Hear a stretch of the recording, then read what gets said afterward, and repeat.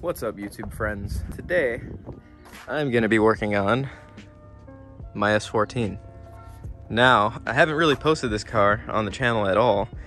Actually, haven't really posted on the channel at all in a while. Last video that I think I posted was working on my Honda that I got, and I was gonna do kind of like a budget build on the EK hatch that I bought. Well, I ended up selling the EK and I picked up an S14 instead because, you know, can't stay away from the 240s. Yeah, so this is just a lot better of a purchase for me, and I would prefer to daily drive this instead of a Honda, even though it's probably more reliable. But anyways, so just a little overview of the car. It is a 95 S14 Zenki, obviously. It's a 95 S14 Zenki, basically bone stock, stock dual cam. It's been in a front end accident, as you can see. So I didn't pay top dollar 2022 pricing for it because not only has it been in a front end accident, but it's handicapped as well, as you can see. Automatic. I have purchased some stuff for it already. I am going to be swapping it, and let me just show you guys quickly. Just a new trim piece. Keep the cup of noodle on deck, you know. So I got my box of parts. You know, I already ordered got a clutch pedal for it. Got the manual shift boot for it. Got a clutch line for it, and I actually have a clutch and flywheel already in the garage for it. Basically, all I need really is just a transmission. Currently in the process of sourcing a transmission for it, and then I'm going to be swapping it. Reason why I'm swapping it and not leaving it automatic, even though it is my daily right now, is because I'm going to retire my S13 from being my drift car, which you can't see, it's covered right now, and I'm going to keep it that way because I am doing some stuff to it. I'm going to be turning this one into my drift car, mainly just because this one's already been in a front end accident, so it's not the cleanest car anyways. As you can see, the core support, it's a little bent, needless to say, not straight. So this car, my S13, if you remember when I bought this car, if you guys want to go back on the channel, you can see some of the videos I posted for that. That car is super straight, never been in an accident whatsoever, super clean quarter panels, super clean front end, literally never been in an accident at all. I would just feel a lot more comfortable drifting this one, knowing that it's already been in an accident. Needless to say, this is going to be my new drift car, and I'm going to keep my S13 as a street car and potentially start dailying the S13. Also, the S13, the AC and everything works like super good on it. The AC does work on this.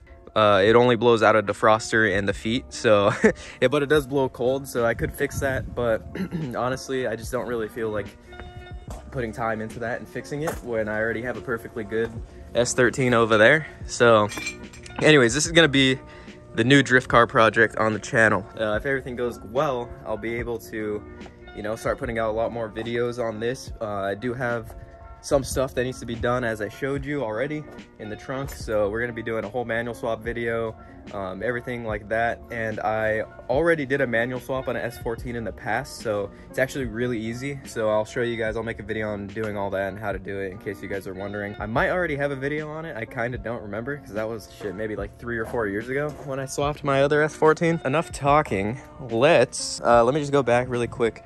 Main reason why I got this car is because it is, you know, decently clean, clean interior. It's all here. Need to, you know, steam clean that and do all that nonsense. But in case you guys are wondering, this is what I've been up to, and this is why I haven't posted in a while, because I've just slowly kind of been gathering parts to put this together. In today's video, what we're going to be doing is getting rid of this monster truck fitment, as you can see. Like I said, it's all stock, so it is cool though. It's got some real works on it, really weak specs, but they are real, which is kind of cool. And they're 4-lug, which is cool. You know, not really worth any money, but it's still cool that there's real wheels on it, so at least somebody, you know, took the time and kind of cared about the car. Quarter panels are clean, everything. I'm getting really off topic here. I kind of forgot how to make YouTube videos because I haven't made them in a long time. Hopefully you guys enjoy anyways. Yeah, let's just get right into it. I'm gonna show you guys the coilovers. Nothing fancy at all. I actually got them for free. So shout out the homie. I'll put his Instagram on the screen right here. He hooked me up and he gave me these super old HKS coilovers. They are HKS, so they're real, they're not eBay. And you know, I'd much rather put something like this than buy eBay coilovers, to be completely honest with you. HKS damper, you know, they're super old. These are either Gen 1 or Gen 2 HKS coilovers. So these are probably from late 90s, early 2000s. These have been around for a very long time and they've probably been on their fair share of cars. So let me go ahead and grab the rear one for you guys. I'll show you. So here they are, pretty dirty, but you know, they're not leaking or anything. You can see they're clean in here. Everything looks decent, you know, the threads are all still straight. These are pretty beat up, but you know, they are old and used, and these are a temporary setup anyways. So I'm gonna get different coils in the future, but in the meantime, I couldn't say no to free coilovers. So we're gonna throw these on and see how they ride. Only thing I did notice about these are a super old design. So as you can see, the preload is the height adjustment. So there's no separate height adjustment like most coilovers now have. These are definitely a super old design. So you can see, in order to go low, you basically got to lose all your preload. So what I'm gonna do is I'm gonna go reset the preload, because you can see this helper spring is kind of struggling a little bit. It has way too much preload on it. I'm gonna go ahead, reset the preload, get the preload right where it's supposed to be at, install them on the car, and then see where we sit. And then, you know, if I need to remove preload, then I'll do that to go lower. But I think what I'm gonna do is just, like I said, set the preload and see where it sits at that point. And then obviously if I wanna go lower, I can go lower. They just won't ride as nice, basically. So, and who knows, they might even be blown. I don't know. But yeah, so let's get started on the video. First things first, I'm gonna jack the car up and get these wheels off. I've actually never taken the wheels off, so we'll see how it goes. All right, well, we're off to a good start. Let's hope that our luck continues, but the first collar broke loose, no problem. So it's always a good sign with old coilovers. Normally all the collars are all seized. So I'm gonna go ahead and go through and adjust preload on all these. Once I get all of them loose though, I'll show you guys how to set up the preload properly, or however I think it's supposed to go. So anyways, let me just go ahead and loosen these all the way down, get the spring completely loose here, and then I'll show you guys how to set it up the right way. All right, so now I got this pretty loose. You know, I can wiggle it around pretty good. So as you can see, it did go a considerably amount lower. What this is gonna do though, obviously this does lower the car as well. So we're not maxed out on threads yet.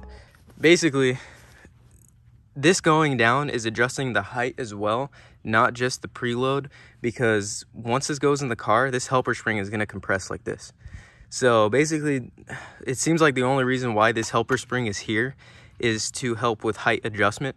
That way you still have preload, even though you don't really have preload, because this spring isn't really preloaded.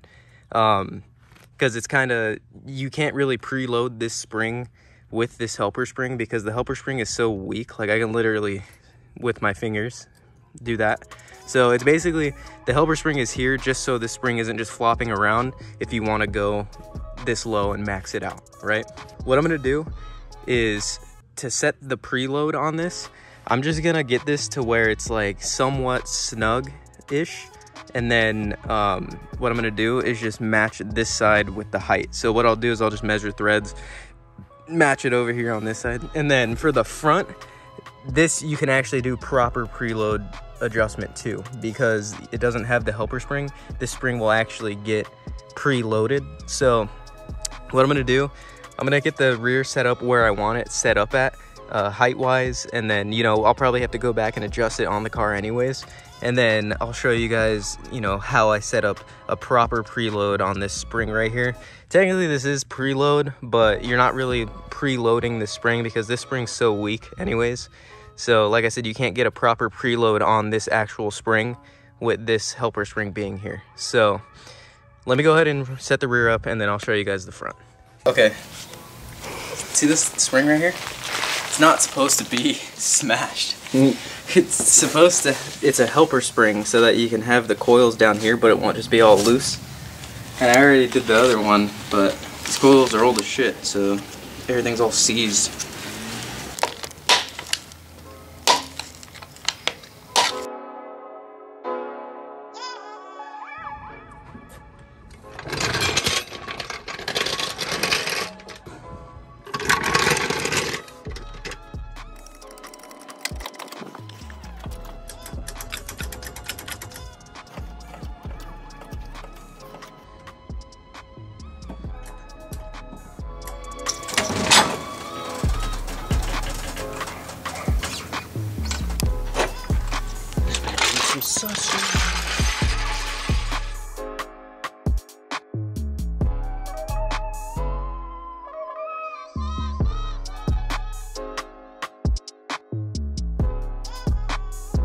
How fast that spring is, dude. Delete ABS, dude. See all these extra brake lines for nothing?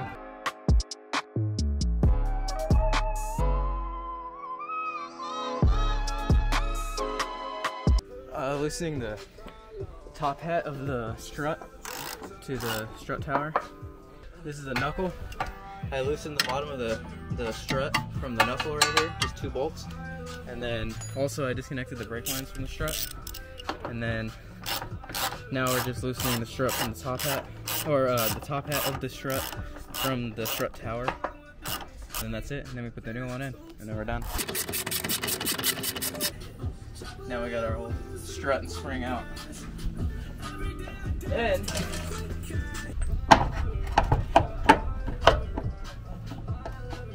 one in, all 3 in. And you can thread it back on. Hopefully that's the right thread pitch. It doesn't seem like it. Fuck it.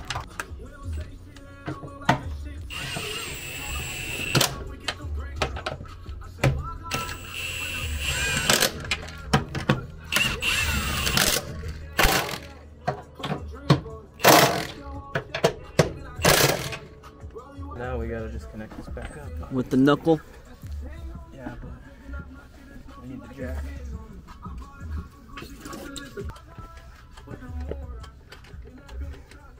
Little zip tie job. Yeah. Zip ties will fix everything, bro. Not bad. So it'd be like that. Oh, there we go.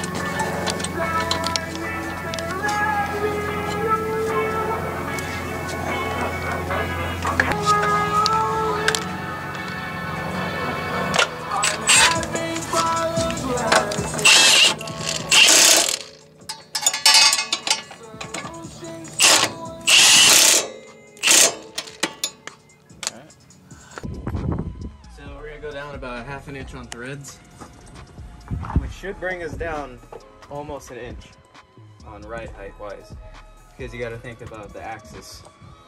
If you lower it down here, it's going to affect it more out here because it's on a longer axis. So, and hopefully these aren't seized. Looks good. So we'll move this one down.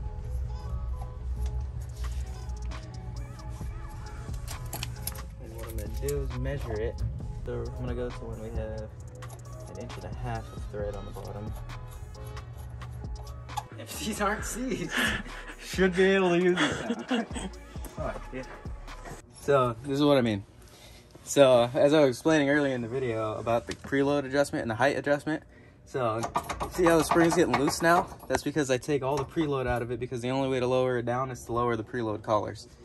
On a newer coilover, like on PBMs that are on my S13, for example, this bottom spindle right here where it connects to the knuckle, the whole thing spins. So you can bring this up without touching your spring. This part will actually thread up. So it's an older design. It works, but it's not the best design for drivability wise. But they'll go low, basically. Which is what we want. Which is why I'm putting these on my car in the first place. And they were free. So If I can go low for free, it's all that matters. Because now I gotta buy a $300 distributor, so.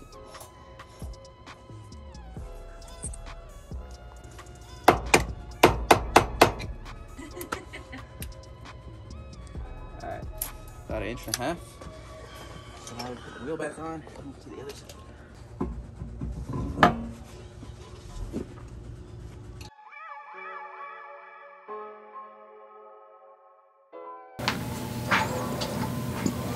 I'm putting this one right up front. Yep. And then we're putting the longer one in the back. Yep. That's right.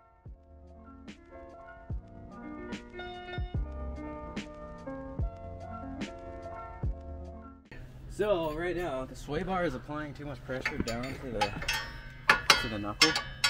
So this bolt is stuck.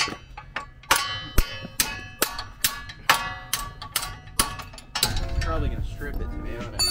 Don't want to do. Not the fucking move. No. Basically, we have to get the jack, put it up, take it out, then put it down. Pretty much. Let's do that.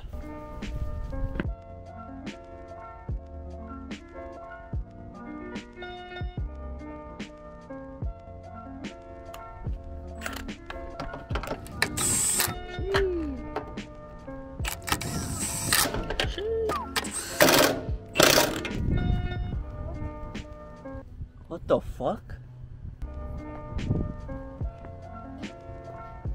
My bushing's leaking.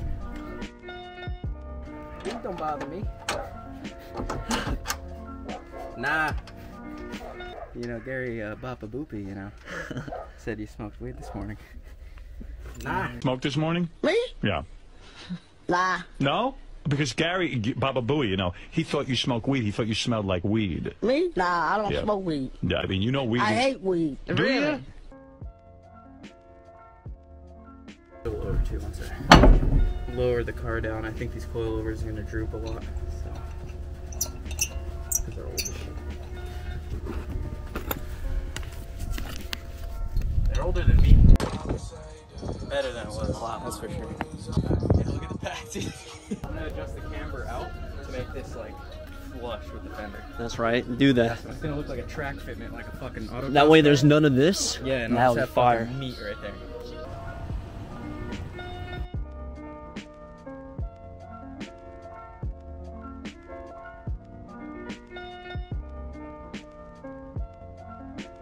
What do you have to do in there? Coilovers connecting the top up there. That's fault.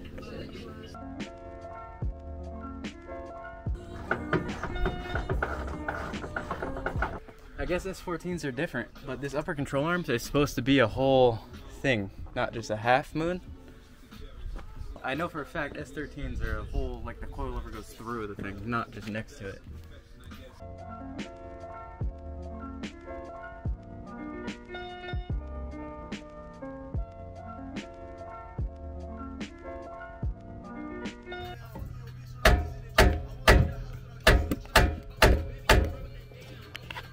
This collar seized as fuck.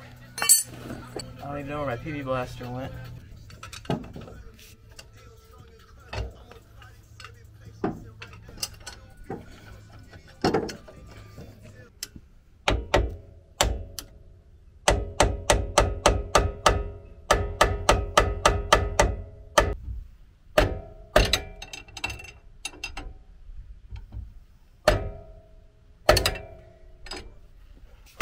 I don't see why this wouldn't work.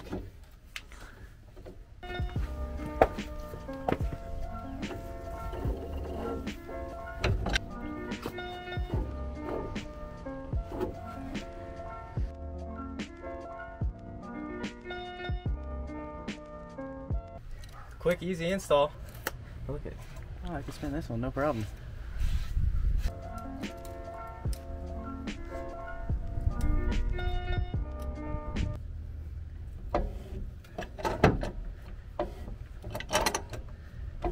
Three hours later.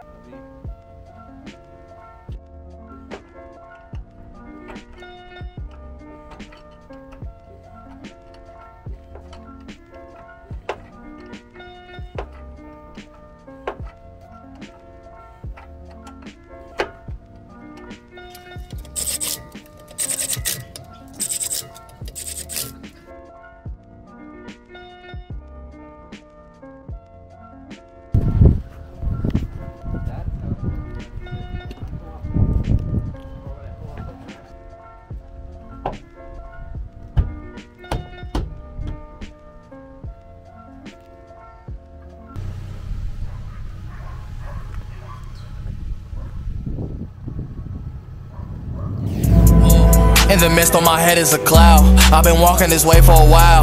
Feel like shorty's been slowing me down. Cut them off, ain't no feelings around. But I'm lonely when you not around. Everybody got days when they down. Stacking up and I'm settling down. I'm a king, I'm deserving the bow. Still in the city, I swear that the energy wild. Trying to get focused but not touch a milli. I promise my mama we out. The next day. Look at that. That looks like coffee. I did this side of the carpet too, but I mean, it looks better than it was, just not perfect, so.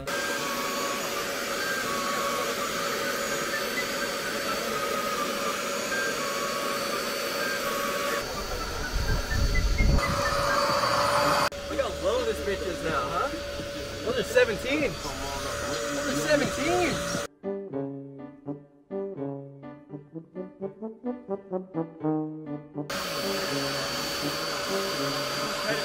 This is actually not that bad.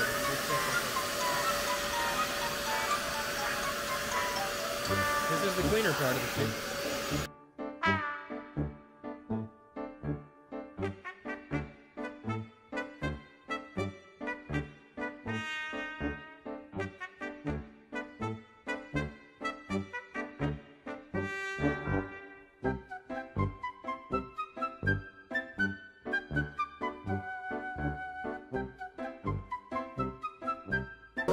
So hot and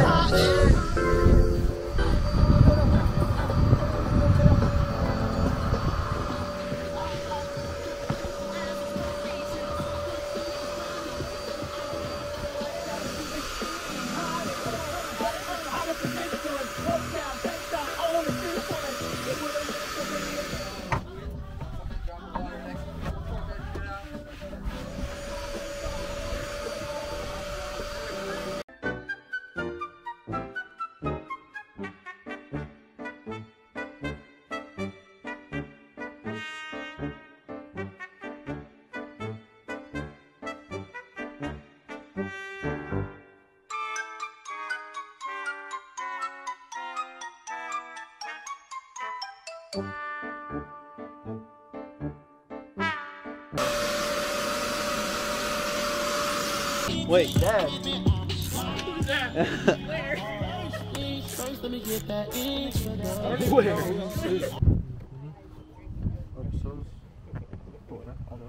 that where it ends? Right? Yeah, everyone.